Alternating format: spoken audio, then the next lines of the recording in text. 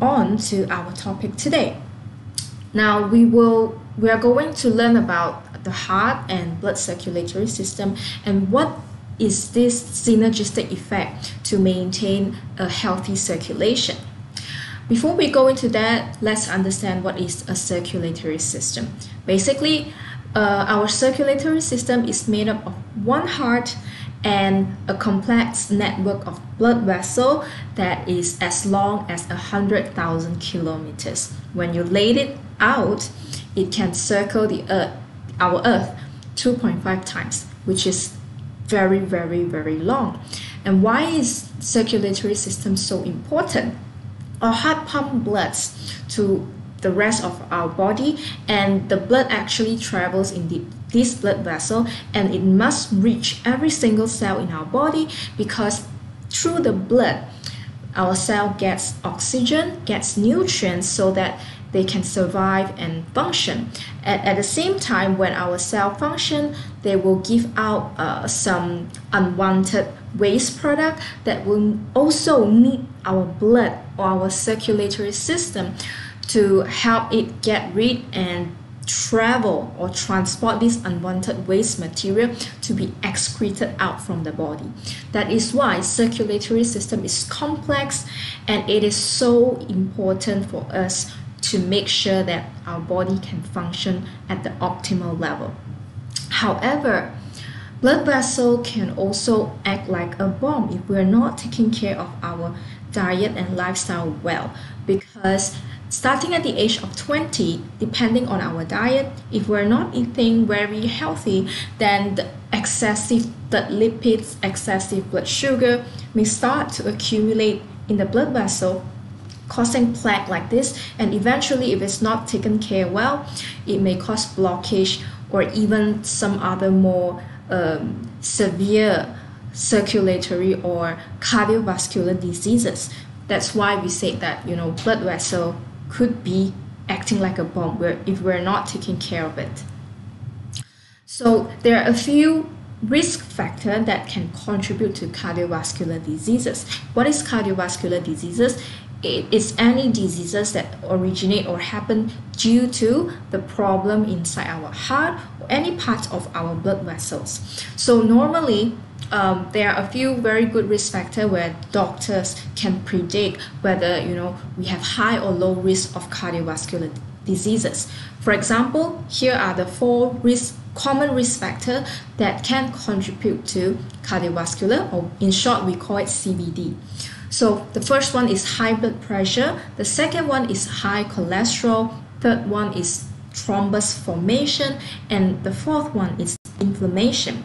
So people with high blood pressure, it could be due to their blood vessel lost the flexibility or elasticity.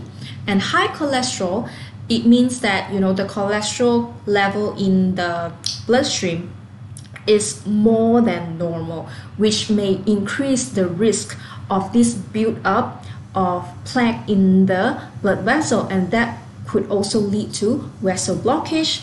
And the third one, thrombus formation, is actually the formation of blood clot due to internal bleeding within the blood vessel, and eventually it may also lead to blockage within the blood vessel. So this blockage may eventually cause stroke or even heart attack due to the blockage, due to the restriction of blood flow. And the fourth one, inflammation. This inflammation happens within the blood vessel, which is why we can't really see it. We may not even feel it until more severe diseases arise. So from one of the tests that we can know whether our body is inflamed in a certain level is looking at the C-reactive protein, or in short we call it CRP level. It's an indication whereby our body is inflamed or not. If it's high, which means our body at a certain level is inflamed.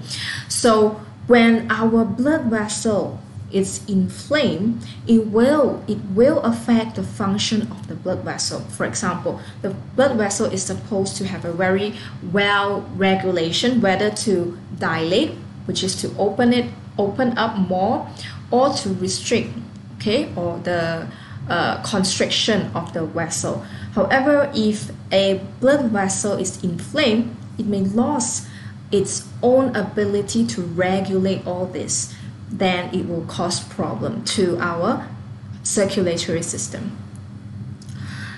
Now, the consequences of poor blood circulation can be divided into minor or severe. So for just minor blockage, maybe a blockage at some blood vessel that may not affect the important organs, then the person may feel dizzy, may feel headache, affect the appetite, or shortness of breath. And as you can see, most of these symptoms are related to the lack of oxygen, because as I mentioned earlier, our blood helps to transport oxygen and nutrients to the body. So if our blood circulation is not good, we'll experience all these, including hand and leg coldness. Okay, and the last one is impotence, which means very hard to get pregnant, get baby, because when the blood flow is not good, okay, it will also affect the transportation of nutrients. And in men, when the blood circulation is not good, it may also affect their fertility. So that's why, as I mentioned in the opening, our circulatory system plays a very, very important role. That is to make sure if our blood circulation is good, then it can help our body to make sure that we can function at the optimum level, because every single cell in our body depend on the supply of oxygen and nutrients to the cell. Okay.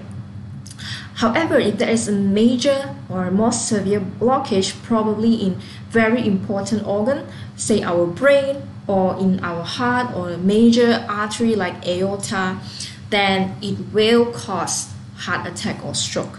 Heart attack is when there's a very important or major blood vessel in the heart is blocked, or when it's stroke, it means that a very important blood vessel in the brain is blocked. Now, under usual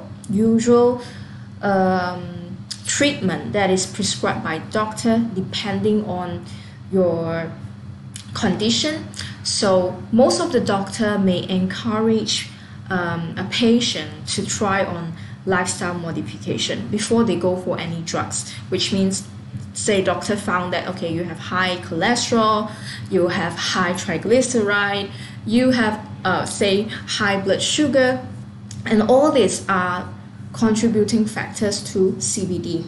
So doctor may give you chance to improve through lifestyle modification, which means through your diet or exercise, managing your stress.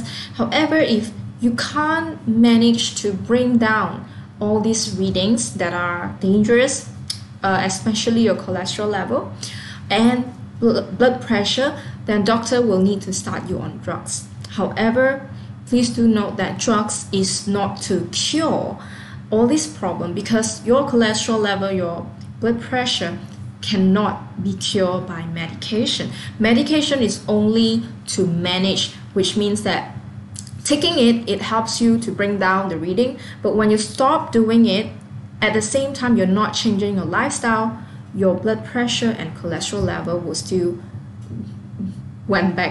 go back to the high level, or it may become worsened because you're not changing your diet, you're not changing your lifestyle. In other words, drug cannot cure, and a disadvantage of using drug is that we know that drugs always accompany with side effects, and it is something that is chemically made. It's not your natural food. So I would say by all means you want to avoid this. And if the condition is worsened, for example, there is a blockage that is found in blood vessel, then doctor may advise you to go on an angioplasty. And this angioplasty treatment is actually to insert a stent in the area, the blood vessel area where the blockage happen. So this is to only help your blood vessel to open up. But again, if you're not taking care of your diet and your lifestyle, no changing, the blockage will come back. It's not an ultimate solution. You still have to take care of your diet, of your lifestyle. And of course, not everybody can undergo angioplasty, because it depends on where is the blockage site. If it's a very severe blockage, doctor may not advise this. If it's at the main artery, the major artery that where your blood is going out or in to your through your heart to the rest of the body, then it's not suitable. If the heart muscle is too weak to handle this, or you have multiple diseased blood vessel, which means there are too many to perform this surgery. And of course, finally, if there's a diabetic patient, maybe doctor may not encourage. It may be due to the concern of the recovery. Okay, and if this is not suitable, doctor may then recommend bypass surgery. So what happened in bypass surgery is that, as the name, it's like building a new route to bypass the blockage site. So a vein will be obtained from different other parts of your body, for example, your calf area, and be connected to the heart. Wherever the blockage is, it will help to bypass to direct the blood flow from the new vein into the blockage site. So as you can see, the cost is high and it is very, very invasive, which means that it's a very high risk surgery, not easy to perform, and it's costly, and of course it's not for everybody. So I would say, to summarize, if we want to avoid all this, from the drugs to the surgery, still we need to go back to lifestyle modification. We need to prevent before it get into this severe state, right? And what is other more safe or natural way that could be helpful to protect your circulatory system? And here is one thing that you may want to know, or you have already known, which is the nitric oxide. It is a type of gas, but it is not something alien to your body, because your body naturally can produce nitric oxide. And why is nitric oxide helpful to the circulatory system? Is because it is an important messenger inside our body that tells your blood vessel to relax. So if we want to take care of our circulatory system with this nitric oxide, it is considered a more safer way, because first, it does not give you any side effect. It is not a hormone, it is not a chemical, it is something that is found inside your body. The only difference is whether your body can generate or produce sufficient nitric oxide to support the optimal function of your circulatory system. Now, where can we get nitric oxide? What are the source of nitric oxide? And what do we mean by this enhanced formulation for healthy circulation? We'll look deeper into it. So first of all, nitric oxide, the good source of nitric oxide comes from L-arginine. And as I've mentioned earlier, nitric oxide is an important messenger for our cardiovascular health. So what nitric oxide do to our body is that it can help to dissolve plaque formation. Plaque means the accumulation of all those excessive lipid, sugar, and other stuff that is found in our blood vessel that are deposited on the wall of our blood vessel. And this plaque is very stubborn, and as it builds up and we did not do anything to it, it will lead to blockage. However, with nitric oxide, it can help to dissolve this plaque formation.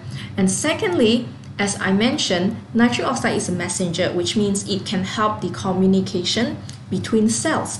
So with the presence of nitric oxide, it can help the blood vessel to dilate, which means it can help the communication in the blood vessel, the cells within the blood vessel, that ask them to relax when they are supposed to be. So when this muscle, okay, our blood vessel is actually muscles. So when this muscle relaxes, it will dilate, it will open up more, so the blood flow can increase.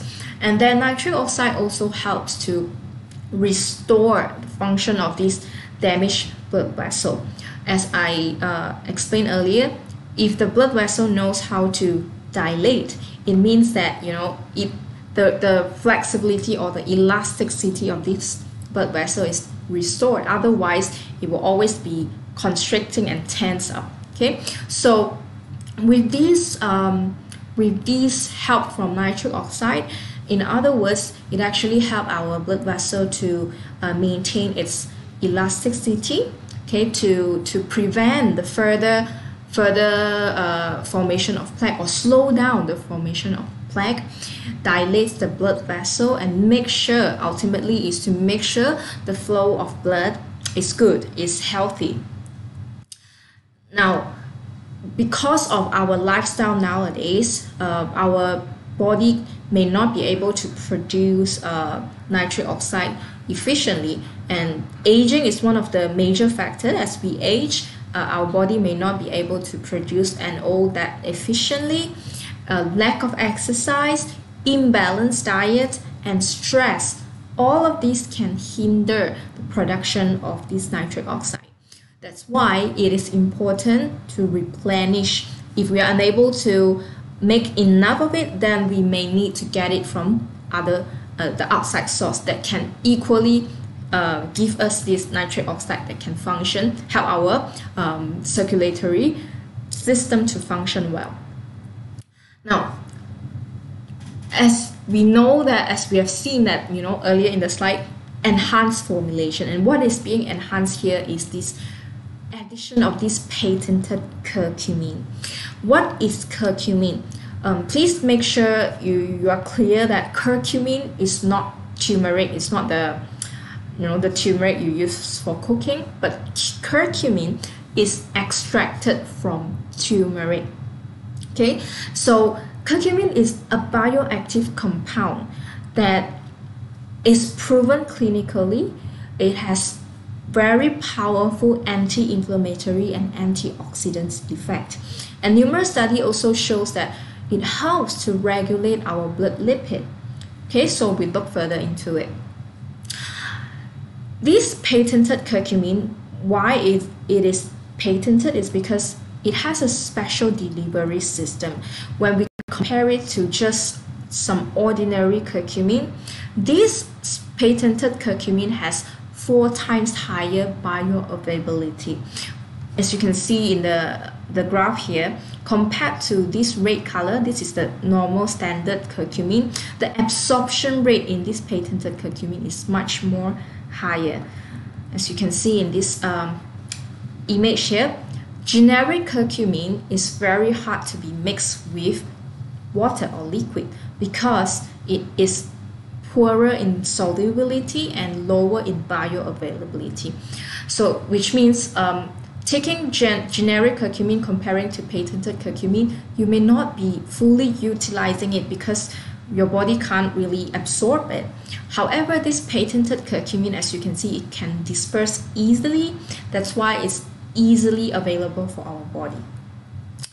And what is so good about this curcumin is that when we combine it with L-arginine, it can actually help to increase the NO production. So we call this combination 1 + 1 under normal circumstances equal 2. But when 1 + 1 equals to more than 2, that we call a synergistic effect. Because according to studies, when curcumin and arginine work together, they actually help to increase the production of nitric oxide up to 40%. Comparing to no curcumin, only arginine, as you can see, there is a rise in 40% of this nitric oxide production. So isn't it great if this synergistic effect help to boost more production? And then besides that, numerous studies have shown this curcumin can help to improve our blood lipid profile. When we talk about blood lipid profile, there are four major types of blood lipid in our body. The first one is total cholesterol. Total cholesterol comes from the addition of this LDL cholesterol, HDL cholesterol, and then one more thing is this triglyceride. So when we look into, whenever we go for a checkup, you will definitely see these four readings there.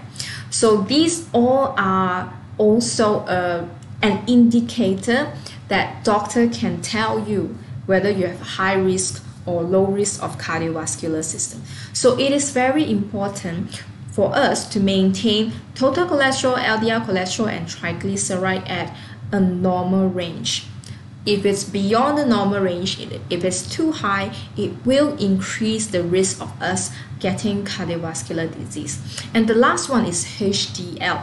Now, LDL and HDL are different. They are all called cholesterol, but LDL, we can generally call them bad cholesterol when the level is too high.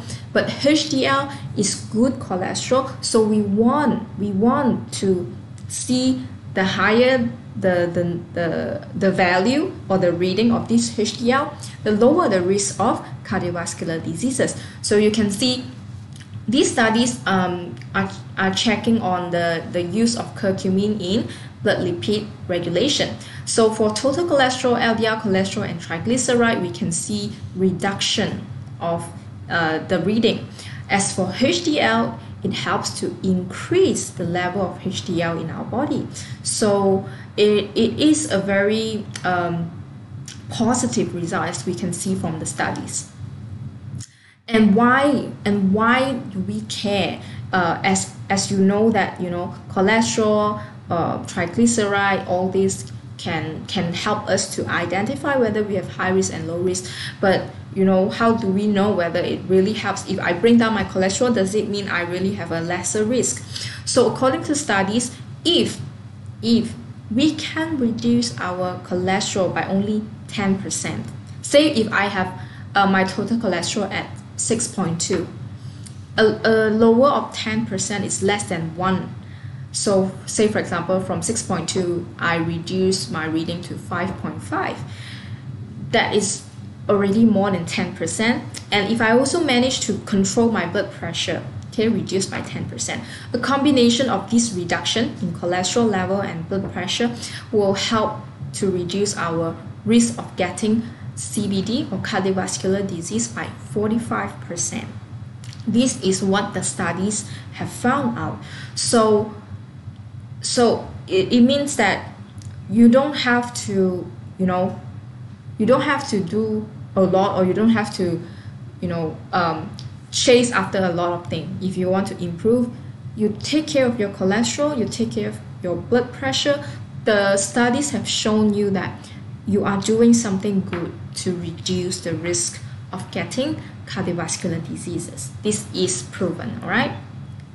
And then finally, curcumin is also very good in giving us this antioxidant protection. So we know earlier, one of the factors that may contribute to CVD is inflammation. And where does this inflammation come from? Is when there is a buildup of oxidative stress in our body. And oxidative stress is when we have a lot of these free radicals inside our body. The buildup of these free radicals will attack and damage our cell. So if it happens that our blood vessel, the cell within it, is damaged, then in the longer term, it is creating oxidative stress, and eventually it will cause inflammation. And what curcumin does is that it can help to increase the enzyme, these antioxidant enzyme activities, even up to 72%. So antioxidant is a very good substance that help to counter the damages or the effect coming from these free radicals or this oxidative stress. So if we have enough of this antioxidant, it is protecting us from inflammation. So according to the studies, with curcumin, it can help to suppress inflammation through many different mechanisms. So in short, curcumin is very strong antioxidant, is very strong anti-inflammatory properties, so it helps to protect the health of this blood vessel as well. And finally, why is it patented? It is because of the special delivery system, right, which helps to enhance the bioavailability. So with this, because of this innovative delivery system, this patented curcumin has gotten 3 awards since 2018. It gets the Botanical Product of the Year awards. In 2019, this patented curcumin also gotten the award-winning Technology and Innovative of the Year award. So it's a very great ingredient. And the third unique ingredient that is being injected in this product is the tomato aqueous extract. Now we can shorten it as TAE. So as the name, we know that this extract comes from tomato aqueous, which is the center part of the tomato, the gel part. This extract is taken or extracted out from that gel part. So again, tomato aqueous extract is not a tomato, it's different. It's very specifically extracted from a specific part, and this extract is important for the function of platelet, to maintain healthy platelet function that can affect the blood flow. So tomato aqueous extract helps to maintain normal platelet aggregation. So what is platelet aggregation? When there is any damages, okay, now we are looking into our blood vessel. If there is any damage or puncture in our blood vessel, bleeding will happen. So how to stop the bleeding? Actually, platelets play important roles. So platelet will gather at the injured site to form a thread, like a net type of thing, to block the loss of blood, to block the flow of blood from the injury part. So this is under normal circumstances. Platelets should come to aggregate to stop the blood flow, okay, when there is any damages. However, if a platelet is overreactive, okay, it may aggregate whenever there is no injury. So when this happens, you can imagine that blood clots may form, okay, very abnormally, and this will affect the blood flow within the blood vessel, okay.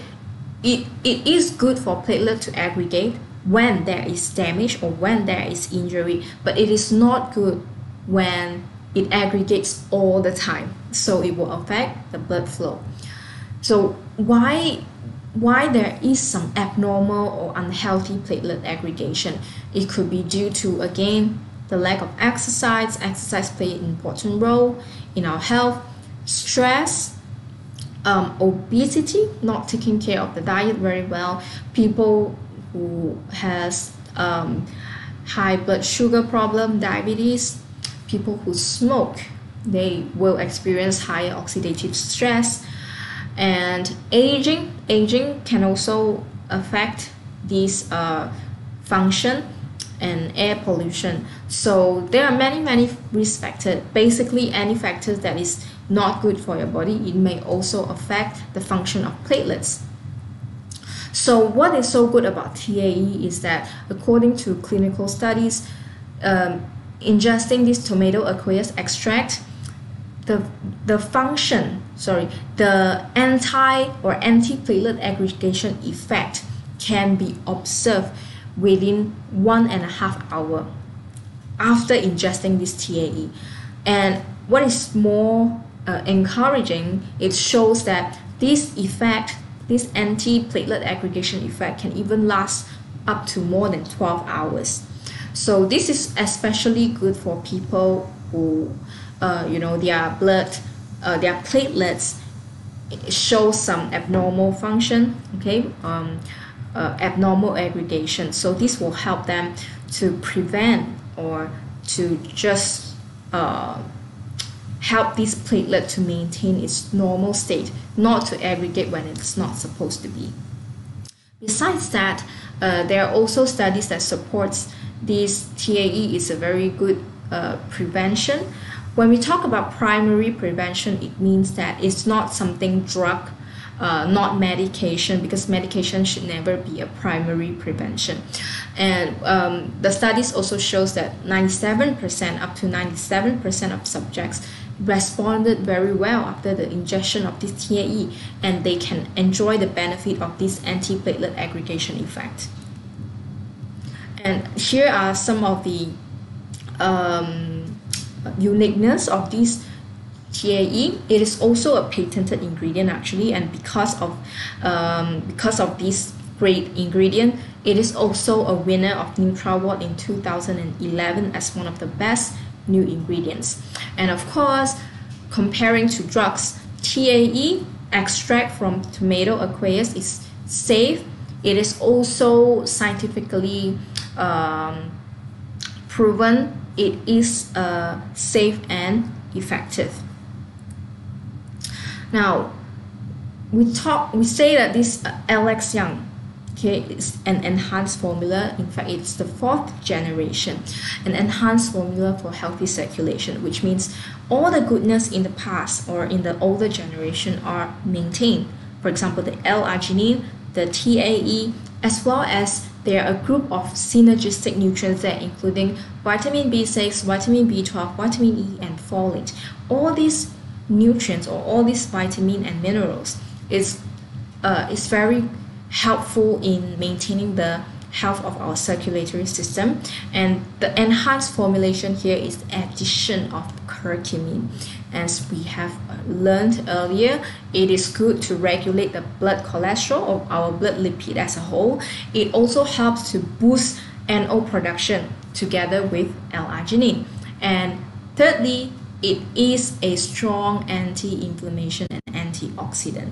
So in short, we say that this enhanced formulation, is good to maintain healthy circulation, targeting these 4 risk factors, these 4 common risk factors. So L-arginine, curcumin, tomato aqueous extracts, synergistic nutrients all contribute to reducing our risk factor, high blood pressure, because with NO, our blood vessel knows when to dilate. It also dissolves the plaques to reduce, the risk of blocked blood vessel. High cholesterol, we can counter it with the help, because studies shows that curcumin helps to regulate blood lipid. Thrombus formation, it could be due to injuries from inflammation, or it could be due to the abnormal aggregation of the platelet, and TAE come into help here. And of course, inflammation, because of the accumulation of these free radicals or oxidative stress, then the strong anti-inflammatory and anti-oxidant effect from curcumin will help. And of course, synergistic nutrients, the vitamins B groups and folate, they are all very good to help to prevent or lower the risk of blood vessel damages as well, according to the studies. Because when the body is lower in this vitamin, homocysteine tend to accumulate, and homocysteine is believed it may cause damages to our circulatory system, increasing the risk of this CVD problem. So all in all, okay, these external impression trial results also shows this effect that we have discussed earlier. So these are the results coming from 37 subjects. They are aged from 32 to 74, and their result also reported that 70% of them have improvement in their blood pressure, systolic and diastolic, and then about half of these subjects reported they have lower triglyceride, lower LDL cholesterol, and lower total cholesterol. And about 19% shows improvement in their HDL cholesterol, which means 90% of them actually increase in their HDL level. So this is the recommended consumption if you're looking to try on. For health maintenance, okay, and adults can take 1 sachet in the morning. It's best taken empty stomach for better absorption, and 1 sachet in the evening, also on empty stomach or before meal. So beware that this is only for adult, and whoever who is pregnant or lactating currently, this is not for you. So that is all from me today. Remember that, understand what is synergistic effect, what is important for healthy circulation, and most importantly, I would say prevention is always better than cure, because everybody can do prevention, but there is no guarantee that a disease can be cured, even with advanced technology nowadays. So love your heart, take care of your heart, take care of your circulatory system, and I'll see you next time. Bye.